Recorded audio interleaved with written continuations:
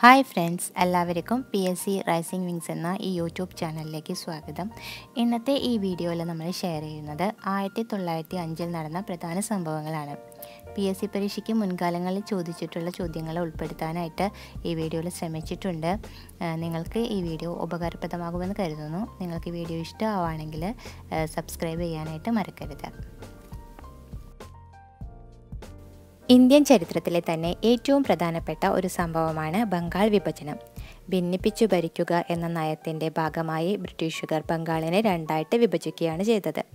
1905 October 16 Bengal വിഭജനം നിലവിൽ വരുന്നത്. ആ സമയത്തെ ബ്രിട്ടീഷ് വൈസ്രോയി ആയിരുന്നത് കഴ്സൺ പ്രഭുവാണ്. ഒക്ടോബർ 16 വിലാപ ദിനം അഥവാ മോർണിംഗ് ഡേ ആയിട്ടാണ് ഇന്ത്യയിൽ ആചരിച്ചത്. ഇപ്പോൾ നമുക്ക് ഒക്ടോബർ 16 ബന്ധപ്പെട്ട് ഇപ്പോൾ ആചരിക്കുന്ന ഒരു ദിനമാണ് world food day. World food ഡേയും ആചരിക്കുന്നത്, ലോക ഭക്ഷ്യ ദിനവും ആചരിക്കുന്നത് ഒക്ടോബർ 16 നമുക്ക് ഓർക്കാം.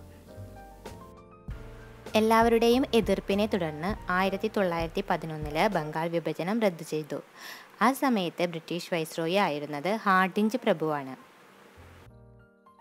ബംഗാൾ വിഭജനത്തെ തുടർന്ന് ഇന്ത്യയിൽ ഉടലെടുത്ത ഒരു പ്രസ്ഥാനമാണ് സ്വദേശി പ്രസ്ഥാനം. വന്ദേമാതരം മൂവ്മെൻറ്റ് എന്നറിയപ്പെടുന്നത് ഈ സ്വദേശി പ്രസ്ഥാനമാണ്. 1905 ബനാറസ് കോൺഗ്രസ് സമ്മേളനത്തിലാണ് ആദ്യമായിട്ട് സ്വദേശി എന്നൊരു വാക്ക് ഉയർന്നു വരുന്നത്. ആ സമ്മേളനത്തിൻ്റെ അധ്യക്ഷനായിരുന്നത് ഗോപാലകൃഷ്ണ ഗോഖലെ ആയിരുന്നു. Gopalakrishna Gokhale 1905 servants of India society സ്ഥാപിക്കുന്നത്. Pune ആസ്ഥാനമാക്കിയാണ് servants of India society പ്രവർത്തനം ആരംഭിച്ചത്.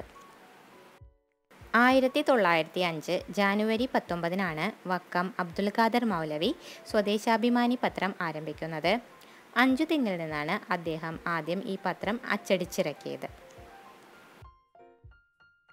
1906 സ്വദേശാഭിമാനി രാമകൃഷ്ണപിള്ള സ്വദേശാഭിമാനി പത്രത്തിൻ്റെ എഡിറ്ററായിട്ട് ജോയിൻ ചെയ്യുന്നത്.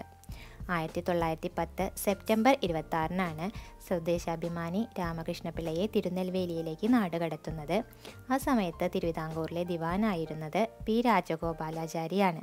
ആ സമയത്ത് തിരുവിതാംകൂറിലെ രാജാവ് ശ്രീമൂലം തിരുനാളായിരുന്നു. സ്വദേശാഭിമാനി രാമകൃഷ്ണപിള്ളയുടെ പ്രധാനപ്പെട്ട ഒരു ബുക്കാണ് വൃത്താന്ത പത്രപ്രവർത്തനം. മലയാള ഭാഷയിൽ പത്രപ്രവർത്തനത്തെക്കുറിച്ചുള്ള ആദ്യത്തെ ബുക്കാണിത്. ബൈബിൾ ഓഫ് കേരള ജേർണലിസം എന്നാണ് ഈ ബുക്ക് അറിയപ്പെടുന്നത്. Carol marks, Mohandas Gandhi, Socrates തുടങ്ങിയവ അദ്ദേഹം എഴുതിയ ജീവചരിത്രങ്ങളാണ്. ശാരദ, വിദ്യാർത്ഥി, കേരളൻ തുടങ്ങിയവ അദ്ദേഹം പ്രസിദ്ധീകരിച്ചിരുന്ന മാസികകളാണ്. കേരള ദർപ്പണം, കേരള പത്രിക, മലയാളി എന്നീ പത്രങ്ങളിൽ രാമകൃഷ്ണപിള്ള എഡിറ്ററായിട്ട് വർക്ക് ചെയ്തിട്ടുണ്ട്. ഭയകൗടില്യ ലോപങ്ങൾ വളർത്തുകില്ലൊരു നാടിനെ എന്ന മുഖക്കുറിപ്പോടെ പ്രസിദ്ധീകരിച്ചിരുന്ന പത്രമായിരുന്നു സ്വദേശാഭിമാനി.